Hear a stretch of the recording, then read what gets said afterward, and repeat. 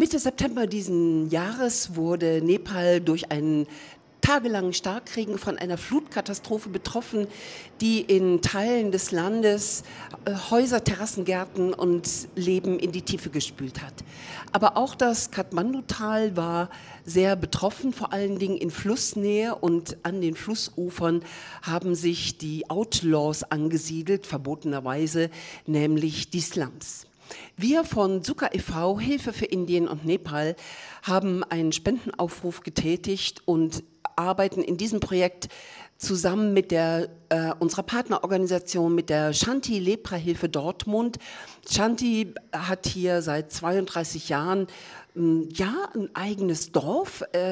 Shanti arbeitet gerne direkt basic an der Not, sammelt alles auf, was alleine nicht leben kann, von jung bis alt, betreibt eine Schule, eine Klinik, eine Schneiderei und andere Aktivitäten und kümmert sich ohnehin um die Slums.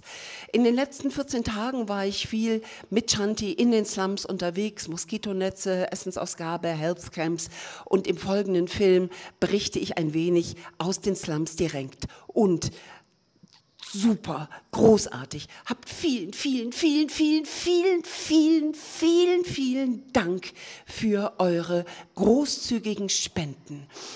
Wir sind jetzt hier in den Slum, in dem großen Slum, der von Shanti die ganze Zeit betreut worden ist. Und neben mir steht Bijendra, und Bijendra ist der Koordinator aller logistischen Organisationen von Shanti, wenn es also von vielen Projekten, aber in diesem Fall auch, wenn es um die Slumhilfe geht. Bijendra, you have been here when the flood was here. What was your feeling about? Yeah, actually, it is not just the first time. So it is previous years also we have a certain floods, but this time it was one of the highest impact. The most impact this time with all the slums, and this is one of the major and bigger slums around Shanti. So since long time we are supporting before flood also to these people with the health camp and some other stuff. But a few days ago, when this flood happens here, most of the people, they can't sleep for 1 week. Even it was worse and worse regarding the disease, and also they have a problem with the cold. And also they have everything is ruined here. You can even it was now getting so much better than those days, because this time there are some disabilities, some people very poor, and also the children, they are all suffering. And also we started with the health securities for what was the first thing Shanti organizes? Yeah, we organized the Shanti has organized to rescue the people who are in dire needs, like the disabled people or children. Wheelchairs, yeah, wheelchair children, yeah, ladies. You took them out of the slums. Yeah, first. We take them. The people who cannot walk. Yeah. And also the people who are very old age, and the very small children. Where do they bring them? We take to Shanti, most of them, and also we manage here one school where we have keep them who are in very much of need. And the health care we started from the beginning of the day when the flood was over the whole area. Okay, heute ist von Shanti im Slum das Health Camp. Es ist schon späterer Nachmittag und nahe dabei zu enden. Es waren bis jetzt 500 Patienten hier. Erzähl mal. Hier ist die Zahnärztin, die habe ich eben schon kennengelernt. Dental Checker. Hier ist Labor. Das ist das Labor. Okay, was kann das? Für Text, Blutzucker. Und solche Sachen. Okay. Hauptsächlich, sagt mir der Arzt, eben sind es Hausausschläge, Infektionen, Allergien, die hier behandelt werden. Hier ist der generelle Check-up, vermutlich Blutdruck. Was wird noch gemacht? Das ist tatsächlich auch ein Allgemeinmediziner, der da sitzt, also ein Arzt. Und der fragt die Leute, ob sie generell erstmal irgendwelche Beschwerden haben. Ja, okay. Irgendwas haben, was jetzt, weil was man jetzt weiß auch, welche ist, Medikamente rausgegeben werden müssen. Okay. How many days was it flooded here? It was nearly 4 to 5 days. 4 to 5 days, and then slowly it disappeared. Yeah. And also due to the lack of the things, you can see everything is ruined, everything is damaged here. So we have started the hot meal every evening, and also we are planning to give them all the nutritious food, you know, the litos, and also we do the regular checkup. What is, I saw the lito, you give the lito. What is a lito about? What is lito? Lito is also one of our very ancient, very old time is, you know. It has all the ingredients which is very, especially all the grains which is mixed after we roast it. So people doesn't need to cook, you know. It is very much helpful in the time of COVID and also for the disaster times. It really helps. Lito is designed by Shanti. Huh? Yeah. It was in let the previous. Let me explain in Germany. Also Shanti hat ein so ein Nahrungsergänzungspulver entwickelt, was hier für die unterernährte Bevölkerung, da sind unheimlich viele Saaten drin, da sind Nüsse drin, da sind Öle drin, da sind Kichererbsenmehle drin, hochwertige Proteine, Bohnen, viel Bohnen, genau, höre ich gerade von Luke, der die Kamera hält. Bohnen, also Lito ist quasi ein Pulver, was man unter die Milch mischen kann oder unter das Wasser mischen kann. Und man hat einfach einen High Energy Brei. Nutritious value. Ja, genau. Ja. Also wirklich ein hoch easy to solve also. You can have with the water, milk, wherever, and you can store it for a long time. Ja, Here, genau. 1 year, 1.5 long year. time. Ja, ist lange haltbar. Also wird hier viel eingesetzt, bewährt sich gut. Yeah. Then tell me a little bit about the people here who live here. Yeah, in the the slums. people who lives here. They are families, I guess. Yeah. They are families. They also work. What kind of work There are do they daily do? wages. Actually, there are daily wages who works for carrying the goods, and also they are working collecting the garbage of the plastics. Müllabfuhr, Plastikabfuhr. Tagelöhner.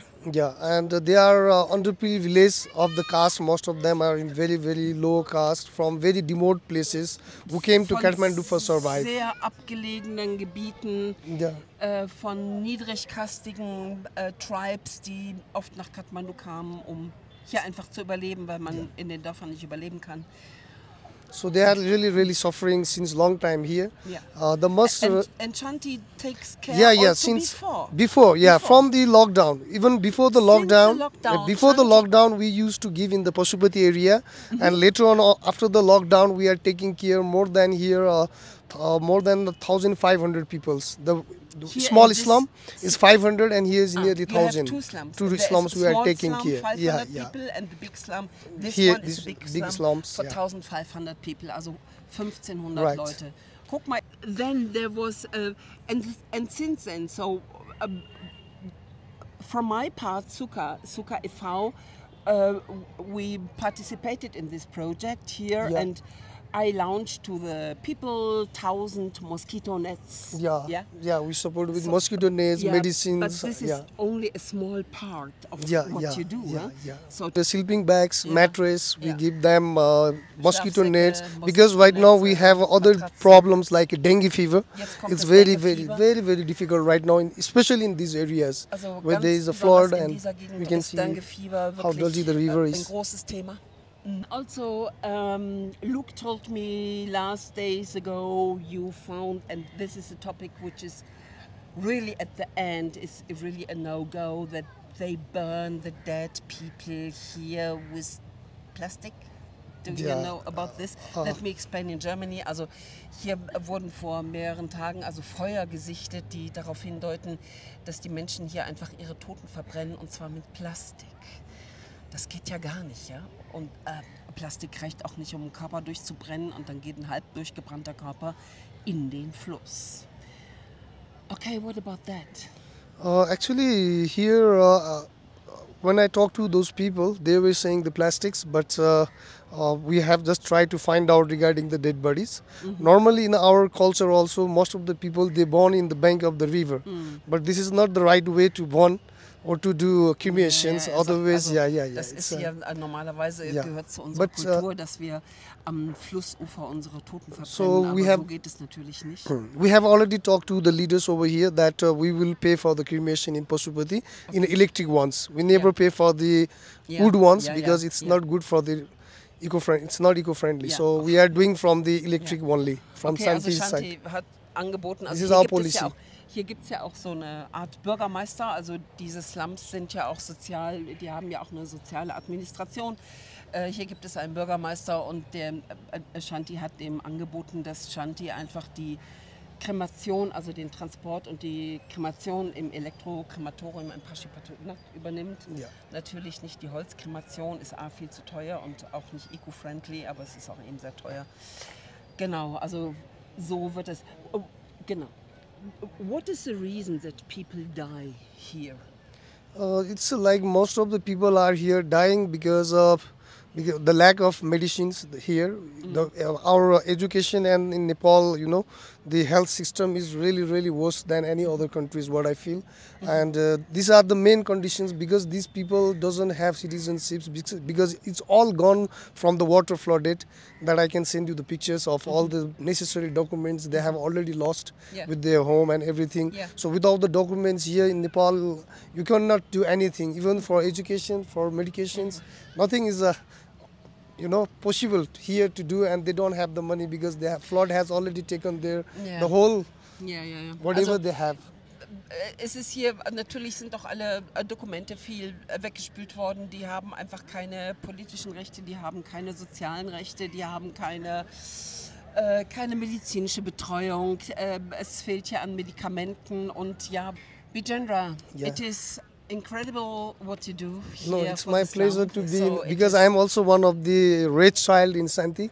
So we very much love our organization who is helping since 32 years in the sake of poor and vulnerable groups and to the all kind of difficulties. That I'm so happy and I'm so glad to be in Santi and get this opportunity to work for the people, to work for my own Nepalese people and to the poor.